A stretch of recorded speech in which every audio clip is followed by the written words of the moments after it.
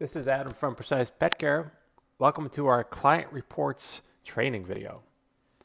You can find the client reports on the Resources Reports page in the Clients tab. The type of reports you can run are a details client information report or a number of clients report, which uses the number of clients to give you graphs and summary information. Let's start with a client information and show the details of all of the clients. We can select our fields that are going to show, and these are determined by your client field settings. I'm only going to choose a few here. And we can add filters, and filters are multiple searches which can be applied to limit the amount of data that is being returned.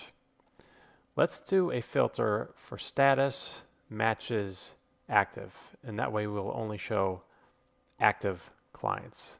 But we can add as many filters as we want.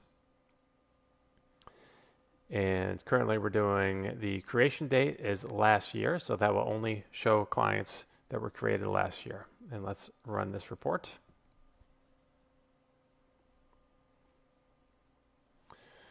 Now if you wanted the creation date to be maybe clients only this year, we can just change that pretty easily. This year. And if we wanted to group them, we can group them by month. So let's group them by creation month. And as you can see, there are different groupings, different date ranges that you can select. They can be based on creation date or date of service. Now let's group by total visits. So this is clients from this year grouped by total visits.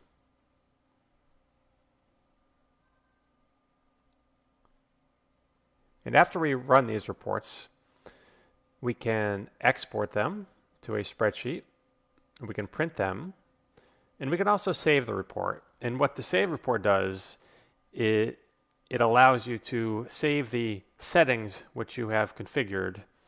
And so you can one-click run that same report again without having to adjust all of those settings like we just did.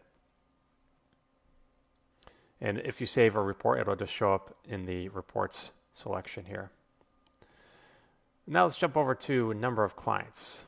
So these reports can be more visual than the client information in that we can show summary mode and chart mode. So if we went back to creation month, for this year. So this will just show us the total numbers. And let's look at all of last year.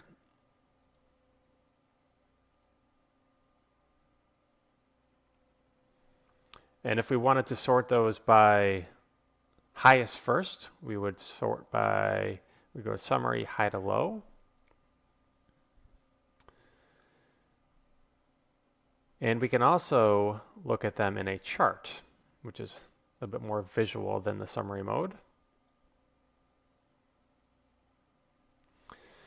And we could also compare. So if we wanted to compare last year to the year before, we could compare using that.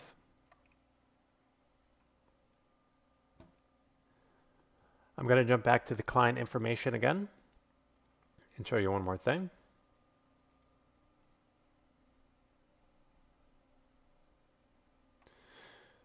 The last thing that we can do is we can send messages right from the report.